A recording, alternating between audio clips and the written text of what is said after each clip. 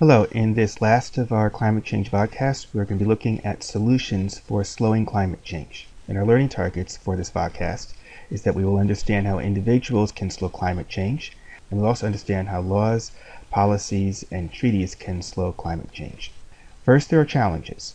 One is that the problem is global. It requires international cooperation. Now, the effects are long-term, so that the CO2 emitted today will be around for 120 years. And if we pass a tipping point, the effects could be around for thousands of years. And this challenge we covered in an earlier podcast. The long-term political issues are very hard to solve because most of those who feel the effects of climate change have yet to be born. We see today how hard it is to solve short-term issues. Long-term issues are even harder. And when there's climate change, there will both be winners and there will be losers. There are nations where they'll actually benefit from climate change. And there are, of course, nations where they will lose out. Like if sea level rises enough, there are nations that will disappear. There are island nations that will be completely underwater. But we won't really know who the winners will be and exactly who the losers will be until it is too late. Also, many solutions will disrupt economies and lifestyles, but waiting too long will be more disruptive. I'll give you a sports analogy for making changes. Let's say in hockey you want to block a puck from going into a goal. If you're far away from the goal, then you don't have to move the puck all that much in order to make it miss the goal. But if more time has gone by and the puck is closer to the goal, then you have to make a much greater change to the puck in order for it to miss the goal. So the sooner that we make the changes, the less we have to do in order to avoid disaster. There are four main strategies that are involved in combating climate change. One of these is to improve energy efficiency to reduce fossil fuel use. The second is to shift from using non-renewable fossil fuels to renewable carbon-free energy sources. Examples of carbon-free energy sources would be things like using wind power, using solar power, using hydroelectric power, even using nuclear power. A third would be to stop cutting down tropical rainforests. Two reasons why tropical rainforests are involved with this. One is that they're able to soak up the CO2 that are in the atmosphere. Also, burning the trees themselves release the carbon dioxide into the atmosphere. The fourth is to sequester CO2 into vegetation, underground, and the deep ocean, and hope that they never leak out. And all of these would be enhanced by reducing the human population, because if there are fewer people in the world than is projected, less energy is going to be used than is projected, which means that we wouldn't have to reduce fossil fuel as much as projected in order to combat climate change. Next couple slides, we're going to see how you can be a part of the solution. One is drive less.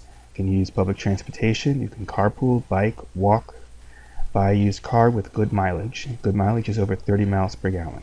How does this help? Imagine a bus full of people or a subway full of people that's using profoundly less gasoline than having all of those people using cars. Not as good a solution, but still a good solution is to carpool. As many people as are carpooling, that takes that many cars off the road. Biking, walking, in addition to exercising and saving money by not having to buy more gas, that will also cut down on burning fossil fuels. Now this last one here, buying a used car with good mileage, two good things about this. First, buying a used car. When you buy a new car, that car has actually already traveled the majority of the distance that it's going to travel when you buy it. Because first thing is that it was assembled in another country, then it's already traveled across the ocean to get to you. Second thing is that the parts for a car come from all over the world. The parts of the car have already traveled more than you will ever drive that car before you ever bought that car new. And when you buy a used car, then that's already been done. Now with the good mileage, there are several advantages to good mileage. One is that it saves you money because you don't have to fill up the car as much. And the second is that it's not burning as many fossil fuels. Making your house efficient. One definite advantage of that is it's going to save you money. You can insulate and seal all drafts. A good way to judge the insulation of your house is look at the roof of your house after it snows. Compare how long it takes for the snow on your roof to melt compared to other houses. If it takes a fairly long time, that means you've got good insulation. If it takes a short time, that means you've got bad insulation and the heat is leaking from your house, melting the snow. Planting a tree so your house is shaded will also save energy, because when you've got less sunlight shining on your house, that means that you won't have to use as much air conditioning to cool it in the summer. In a very warm climate, if you paint it light, that will reflect sunlight. And if you're in a very cold climate, then painting it dark will help also. For appliances, you should use Energy Star appliances because those will save energy. Then wash laundry in warm or cold water. Don't use hot because hot uses energy. And also, look over here, this one here, see, it says cold water. This washes at lower temperatures just as well as other detergents do at higher temperatures. So that can save you energy and also can help save the climate with that. If you use a high efficiency washing machine, you have to make sure that they get detergent that says HE on there, or else it's going to ruin your washing machine, because the way those work, you have to use low suds on that. Also produce less waste. You can buy minimally packaged goods, recycle, and reuse. Like when you go to the supermarket, bring your own canvas bags. Don't use the bags that they have there. And there are some supermarkets where actually give you a slight discount if you bring your own bags. Also, some utilities allow you to buy renewable energy. It brings up the cost of your bill a little bit. Other possibilities that you could do is it's possible for you to actually turn your home into a mini power plant sometimes. It's also possible, particularly for people who are living in New York City or in Westchester, say for Con Ed, that if you have central heat or central air, that you have a thermostat, and you can get in touch with Con Ed, and they will put in a programmable thermostats in your home, and you can program those with your smartphone or any computer just on the internet when you're away from home. You change the settings of the heat or the air conditioner. There's free installation, and that's not a typo on there. They will pay you $25 to do that. Ladies, another thing, we're hitting this common theme where the solutions for climate change actually save you money. Incandescent light bulbs are the old style of what we're used to, where the light bulbs are inefficient. They've been around for well over a century, and a standard 60-watt bulb, there you buy it, it's the cheapest, it costs $1.25. The amount of electricity that you use over 50,000 hours is 3,000 kilowatt hours. The cost of the electricity is $300. So over 50,000 hours, that means it will cost you $352.50. In the 90s, they came up with compact fluorescent light bulbs, and that's pictured right over here. These light bulbs are quite a bit more expensive. See, they cost $3.95 per bulb, and the price actually has gone down quite a bit from what it originally was in the 90s. They last quite a bit longer. See, the incandescent bulbs, they have 1,200 hours of light. The compact fluorescent light bulbs, 10,000 hours of light. Instead of using 60 watts of energy per bulb, for the same amount of light, it's 14 watts. And the total cost over 50,000 hours, it's $89.75, quite a bit less. The LED, it's a little bit less money than that, and that's $85.75 altogether, and those bulbs last even longer.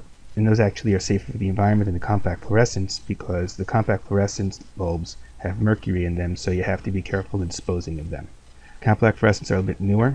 You have an example in your phone. The flash that you have for the camera of your phone is LED. This is a solar power flashlight that I have that's also LED. And unlike the compact fluorescents, it's dimmable. This here is called a BOGO flashlight. The place where you can get this is www.sunnightsolar.com. And the reason why I'm putting a plug in for this is because whenever you buy this one, they will give one to someone in an undeveloped country. And it's very good for them because those people tend to be off the grid. They can't just flick on a switch to turn the lights in their home because they don't have electricity. This can help them because it's solar powered. What it does is it charges the batteries, which are in here, and very good for us to have because it's good during a power failure. So when we had a tornado here a couple of years ago, this is very helpful. During Hurricane Sandy, this wasn't all that helpful because Hurricane Sandy was in the fall and there wasn't enough sunlight in order to get a good charge out of it. Now we come to other strategies, and some of these we've in a sense already covered into what you can do. Generally, you can cut the use of fossil fuels. Shift to natural gas. Even though natural gas is a fossil fuel, it is cutting fossil fuels because natural gas is the cleanest of the fossil fuels. So it overall cuts down on the pollution too. Also, shift to renewable energy. We'll be getting into renewable energies later on in the year. But in general, renewable energies would be things like wind power, solar power, hydrogen cells. The main ones are wind power and solar power. Improve energy efficiency, which is what we saw examples of that, and our cars are profoundly more efficient now than they were 20 years ago and even just 10 years ago. Slowing population growth we've covered already.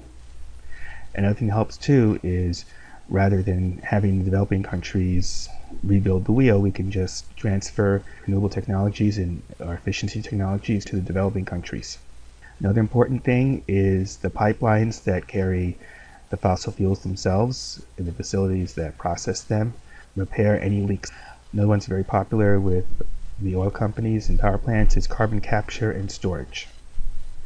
And basically what's done there is you take the carbon dioxide out of the air and store it. Several ways of doing this. First one we're going to cover is biological sequestration, where basically living things take the carbon dioxide out of the air and it gets stored in the living things and it gets put back into the carbon cycle itself.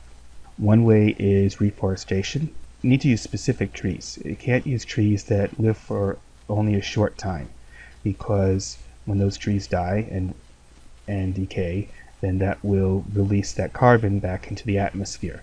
You need to pick trees that live for 100 years, 150 years, or even longer. Like if you walk through Alley Pond Park, particularly in the forested areas, like there's a stretch that goes along the Cross Island Parkway, you will find some trees there that are older than our country. The carbon gets stored in these trees and they stay there until the tree dies. And yes, those trees will eventually die, but at least they get released into the atmosphere much more slowly.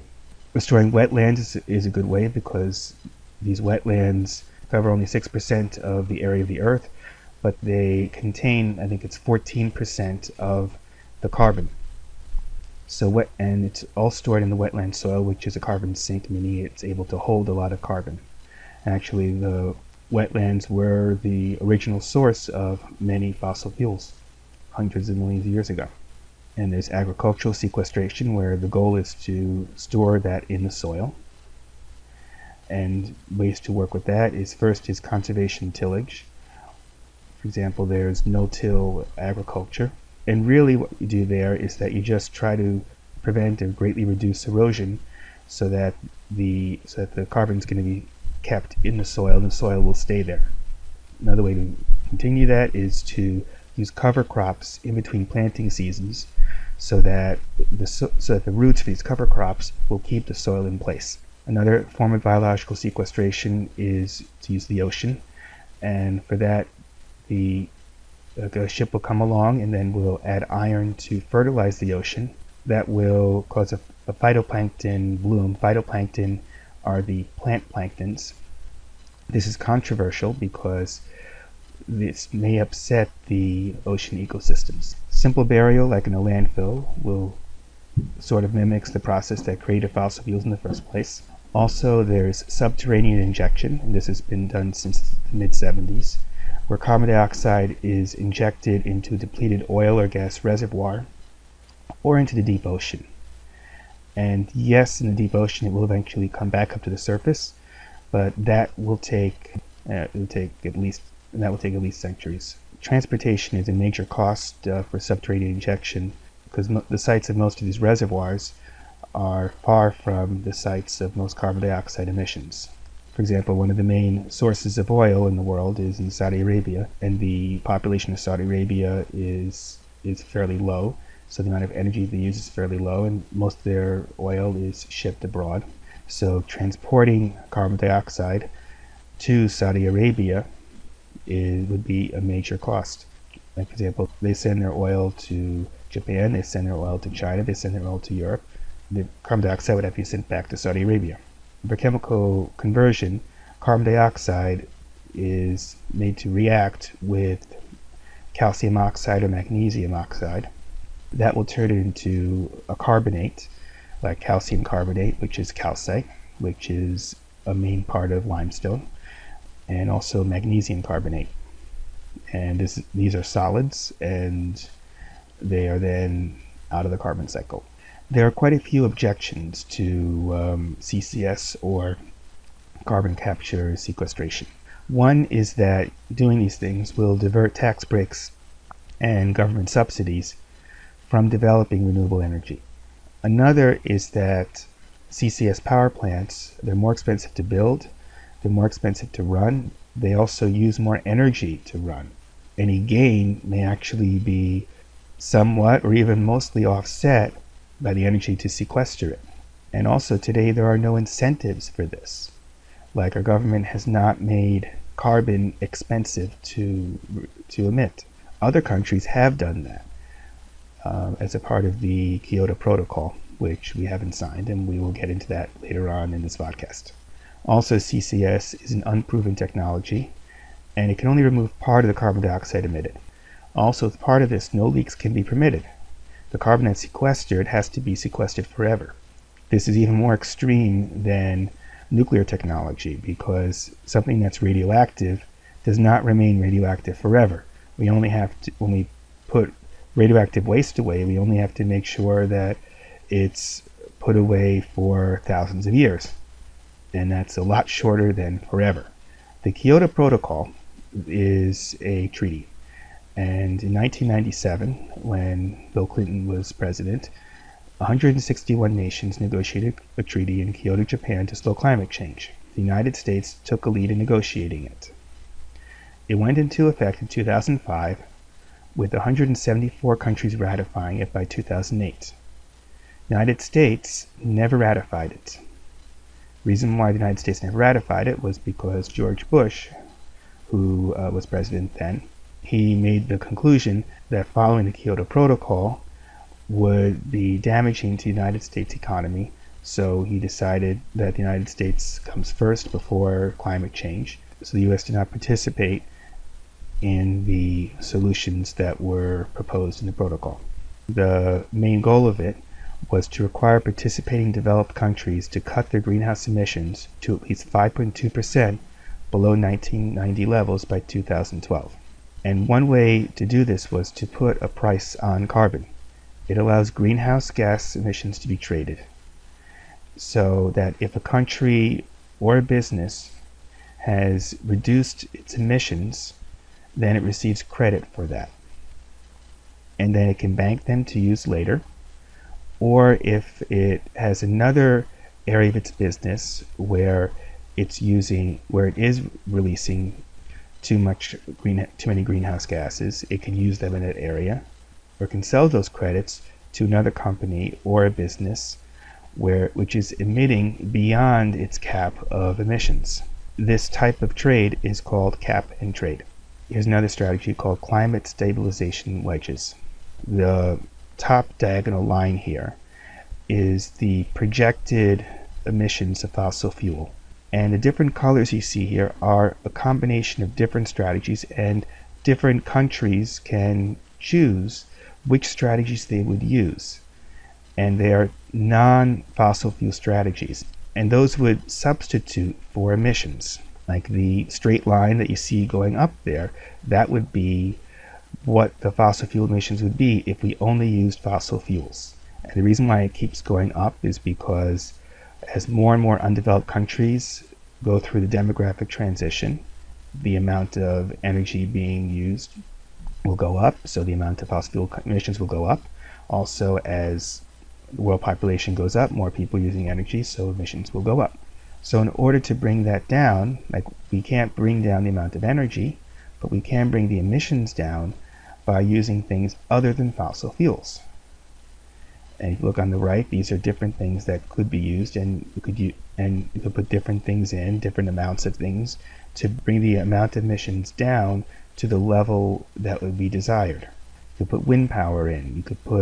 You can increase vehicle efficiency, nuclear power plants, concentrated solar thermic energy. All that in the movie where you saw a solar tower with reflectors, where they boil water that turns to turbines.